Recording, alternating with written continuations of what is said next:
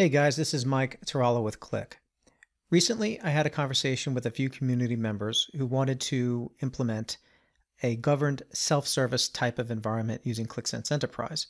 But they had some questions on how to control the visibility of all of the fields that are displayed. So normally, you can create a master items list that will show only the expressions, measures, dimensions that you want to use, and then a non-content admin role will only see the master items. However, if you go to data properties or if you're in the fields of the visualization, you still can see all of the fields that are available. So I'm going to show you how you can control that. So I'm going to start this from scratch so you can kind of see how it works. So I am logged in with my account where I am either a root admin or a content admin. And then in another session, let's say Firefox, I have a user or consumer. So let's just create a new app. Call it Sales Dashboard. Open app. And then I have some data, and we're going to grab our orders. And I'm also going to grab customer data and products data. Okay, I'm just going to accept the defaults. Keep in mind, this is not about preparing the data model using visual data preparation. It's more about showing the governed self-service aspect of utilizing a published app, but giving those the ability still to create their own analysis from an approved base app. Okay, so we can go and edit the sheet. So right now, to recap, I am the root admin or content admin. I'm creating an app that's going to be available in my work area that I will then publish to a stream that can be consumable by others. So to keep it simple, just create a bar chart, category name, sales, sum of sales. Give the chart a name, total sales by category. And then I'll create another visualization just for completeness. Use a KPI. And we'll use sales again.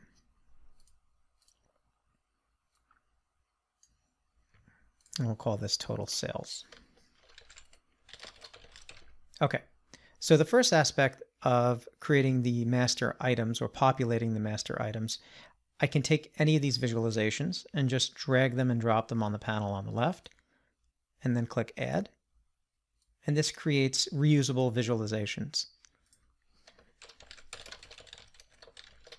And the concept here is that you can create these. If you make adjustments to the properties, then you can just bring them back to the canvas and make adjustments if needed. But it also allows as a means of controlled or governed visualizations for other users that are going to be able to create their own analysis from this base approved sheet. So let's create some measures. It could be as simple as something like sum of sales. And we'll call that total sales. Create another one. We can say sum of sales minus sum cost and call that profit. And now we have two measures or expressions that we've defined. And then for dimensions, we can just choose from the list of ones that we want to display, such as category name. Click Add Dimension, City, Add Dimension, Country, and we can create a drill down dimension. Maybe I want to start at Country, and then I want to drill into City, and then into Customer Name. Again, just giving you an example of populating these dimensions. And I'll call this Location Drill. Okay, so we have our base app that we're going to publish, and we have some dimensions, measures, and visualizations. So at this point, as the content admin, I'm going to go into my management control panel. I'm going to go into apps, grab my sales dashboard, publish it. I'm going to publish it to the sales stream and click OK. So now we have a published app. So now I'm going to switch gears, and now I'm logged in as a consumer, and the name of this user is Sally. So I'm just going to go to the sales stream, and you can see there's the sales dashboard. Now let me show you where inherent problem arises. So as this consumer user, I can see the sheet and I could perform my analysis. Now if I wanted to create my own sheet, I'd click edit, and it basically allows me to duplicate this. So I click duplicate, and what that will do is it'll create my version of this analysis from the approved sheet. So now I could unlink these visualizations, and I can make my changes if necessary. And you can see I have full access to the properties panel. If I go to the master items, notice that we don't have fields list, and I just have the measures and dimensions that I defined previously as the content admin. But notice if I go to the chart and I click on data, and if I click add, I have all of the fields that are still defined within the data model. So granted, they can use these on the left panel to create new visualizations, but they still have access to select from this list. And that's what we want to prevent. So what you do in that aspect is we go back in as the content admin or the root admin, whoever user that we have available. And what I'm going to do is we're going to unpublish that particular app. So we go back to our sales dashboard, and what we're going to do is we're going to duplicate that app. Okay, when I duplicate that app as the content admin, it puts it back in my work area. Okay, so let's just refresh this. And there's my sales dashboard.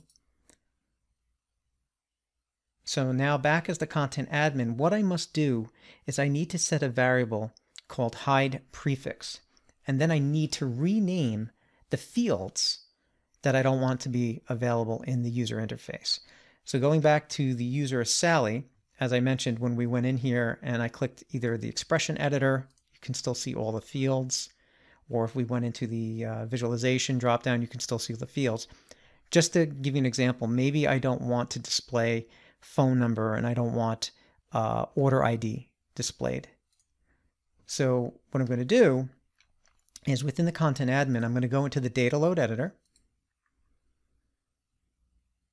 and then I'm going to set a variable, and that variable name is HidePrefix. And then we set the prefix to some character, like a special character that we're not going to use. So what I'll do is I'll put a single quote, and we'll use a %. Okay, so HidePrefix is now set. That means what we're going to do now is we're going to name any field in our data model with this % symbol. And when we load the data model, any field that has this as a name, it will not show in the UI. So being we created this with the visual data preparation or the wizard tools, we have to unlock. This is the script that's generated by the UI. So we're going to unlock that, and we're going to go and hide the fields that we don't want to display. Now, keep in mind, if you are linking on some of the fields with those field names, you have to rename those fields as well. So I mentioned phone number and order ID. So let's look to see where phone number is. It's in customers. So there's phone. So what we're going to do is use an as or an alias, and we're going to say as single tick % phone. Okay. And then we had order ID, and there's order ID. So we're going to say as single tick % order ID. Now keep in mind, being that we link this with our order ID in another table, we have to find that other table and rename that one as well. In here, I don't see order ID being used for anything else. So if we just do a quick search for order ID, I can see that's the only one, and that's it. So we're good to go. So by adding the % symbol as the prefix and then using the variable HidePrefix, when we reload our app and publish it, we should not see order ID or phone number in our fields list. So I'm going to click load data. And we're good here. And then I'm going to go back to the management console. And I'm going to now publish. Now remember, we're in Sales Dashboard 1, which was the duplicate. So we're going to publish, select the stream, sales. This time we're going to replace an existing app, and we're going to choose the Sales Dashboard app, click OK, and then publish and replace. Okay, so now we have that new app using that HidePrefix. So now we'll go back to Sally, who's the consumer view, and I'm just going to refresh this interface here. And now if I go into this list and I choose data, and I wanted to make a change to this field, and we go into the UI, you can see that order ID is not available. And you could also see that phone number is also not available. So you basically would put the percentage symbol in front of all the fields in your load script that you don't want to be displayed in this UI.